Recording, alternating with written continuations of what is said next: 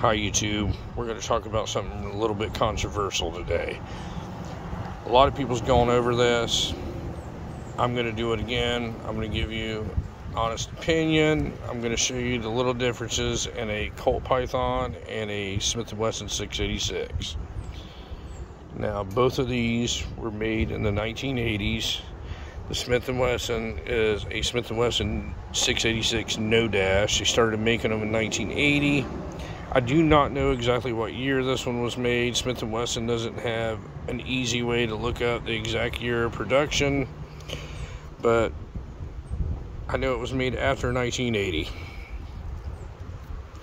I never really gave it that much thought to look into it. I really don't care what year it was made.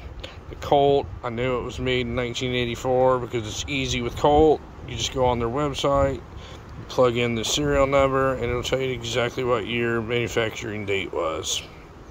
This one was made in 1984. Now, this is a stainless gun. This is what they call the bright stainless. They started making stainless guns and Colt Pythons in 1982. They started offering this bright stainless, which is a mirror finished, and it's absolutely gorgeous. I have it outside here in natural light so you can see it almost looks nickel. That's how much shine there is on it. The Smith & Wesson is also stainless, but it's just a matte stainless. There's no polishing done or anything on it. It's still a good looking gun. It just isn't polished. It doesn't look like a mirror. The grips are awesome looking though on the Smith & Wesson, I must say. Now, when these guns were new, the Colt Python was about double of what the Smith & Wesson 686 was. So people were walking into gun stores looking at these side by side, and let's say this one wasn't the bright stainless one. They also made these in matte, and they sat side by side. At first glance, it's kind of a hard sell to buy the Python when you can buy two Smith & Wessons for what one Colt Python costs. That's until you start inspecting them a little bit closer and you see what you're actually getting for your extra money. When you get the Colt Python, if you'll notice, the edges of the cylinder are rounded off, just well finished. All edges, there's no burrs or anything on it. Everything fits together perfectly. All this attention to detail that they paid. They put this ventilated rib on top of it. The hammer spur is a little bit larger. It's a little bit easier to reach. The trigger's finished off. The hammer's finished off. Just, they paid a lot of attention to detail. The front of the trigger is serrated. They just paid a lot of attention to detail when they put these together. Smith & Wesson, the edges are a little bit sharper, like on the edge of the cylinder. You can see little gaps. It's a little bit rougher feeling when you go around. You can feel a little bit of sharp edges right there.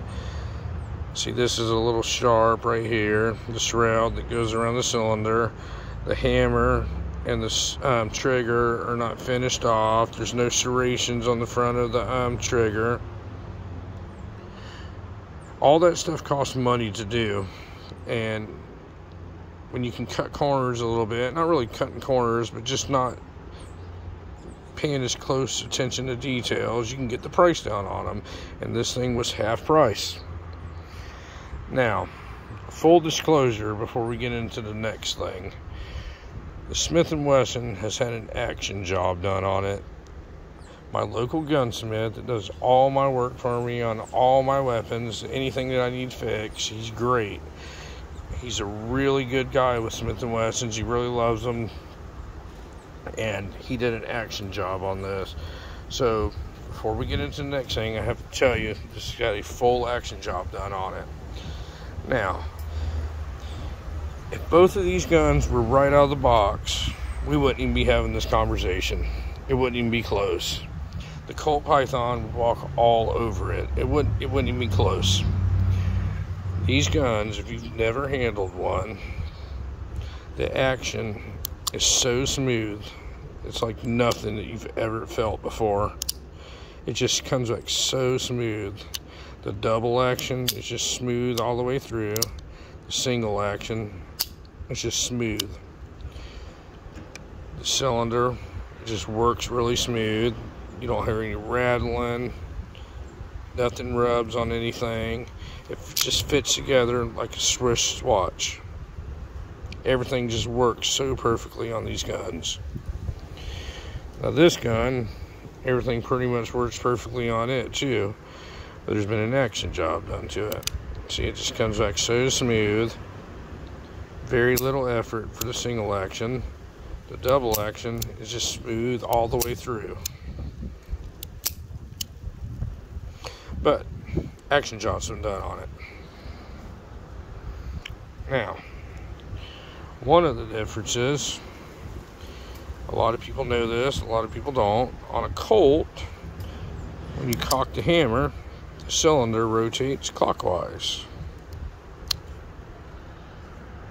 On a Smith & Wesson, cock the hammer, rotates counterclockwise. That's just their little signature differences. On a Colt Python, there is no firing pin on the hammer. It's a frame mounted firing pin down in there.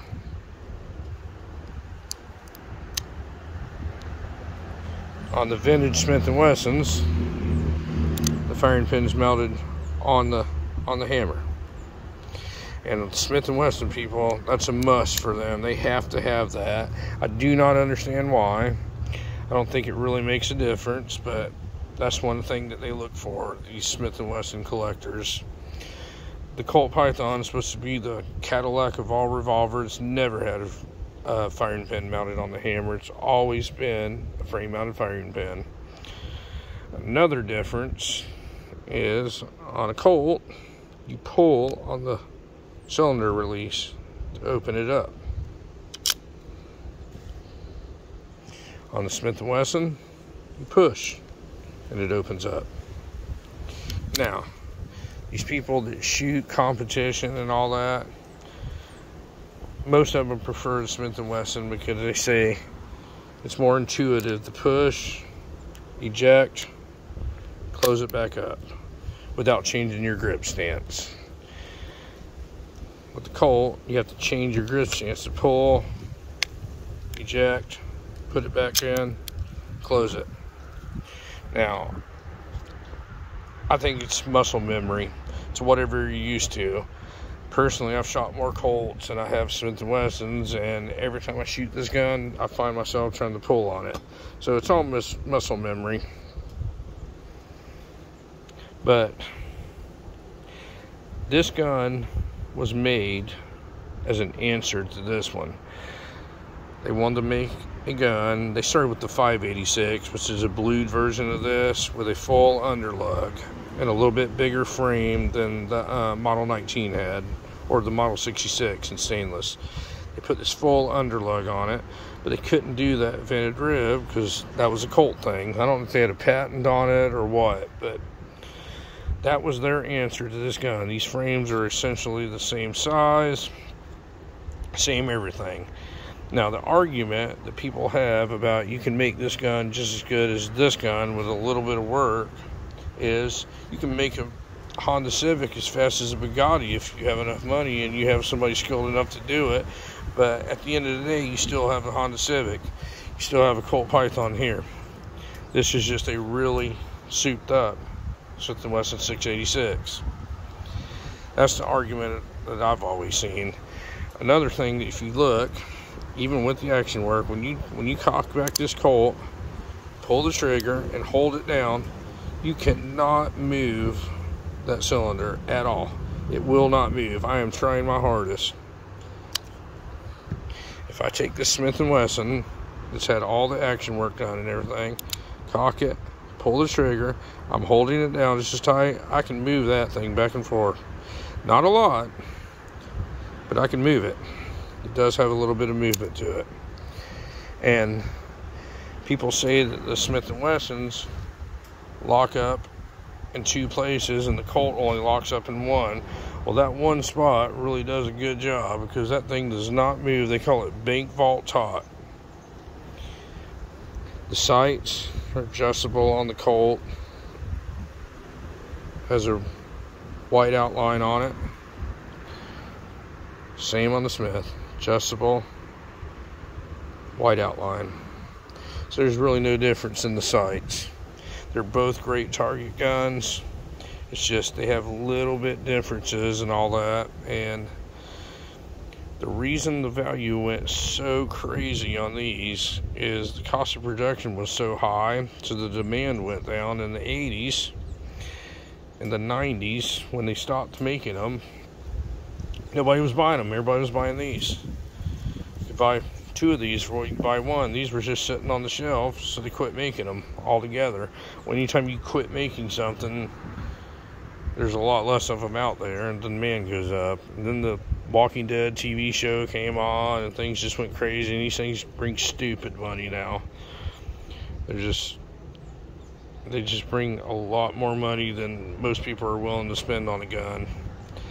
You can still buy these pre-lock Smith & Wessons for $800, $850, depending on where you find them, what kind of shape it's in and all that. These, you're not going to buy even close to that. They're thousands of dollars. Depends on what finish you get or what barrel length and all that. People go crazy collecting these things. So the value thing's not even going to be discussed because it's not even fair right now. But when they were both in production at the same time, double. You can get 2 of these for what you can get 1 of these. You have to put money into this one to make it like this one. And tell me this, when you put all that money into this, into the action and all that, do you still have 1 of these? You still do not have this. It's still not going to look like this. It's still not going to be iconic. It's not going to have the vented rib on it. Everybody knows that look right there. That's what makes the Python the Python. But there's nothing wrong with the 686. I don't want it to come across like I'm bashing it or anything, because like I said, I own it. I wanted one and I went and got it. But they're not the same. It's not comparing apples to apples. You can make these really, really, really nice. Still never going to be a Colt Python, in my opinion. But you be the judge. Nobody's going to tell anybody what to spend their money on, and if you're happy with something that's half the cost, that you just put a little bit of money and time and effort into it, you know, it'll be a great gun. Like I'm telling you, right out of the box, it's not even close. Nobody with any kind of gun handling experience would say that they're even close when they haven't had anything done to them. It's just not even close. The looks aren't the same. The actions aren't the same. It's just not even a discussion, for lack of a better term. But when you do a little work to these things, they are pretty awesome. They are great shooting guns. But these are awesome right out of the factory. That's why you have to pay a little bit more for them. And once again, we're not talking about what you have to pay for them today, because what you have to pay for something like this today is just stupid. It should not be that way. They should not cost that much. I understand it costing double of what a Smith & Wesson costs. I don't understand it being thousands of dollars. But anyway, ladies and gentlemen, I just wanted to sit there and give my 2 cents worth to see what everybody else thought. If there's anything you'd like to add, write it in the comments. Let me hear what you think. But like I said, they're both great guns, both of them. Just the Colt's just a little bit more of a racehorse look. It's a race car look. This is a commuter look. I guess that's a good way to say it. All right, thank you for watching the video.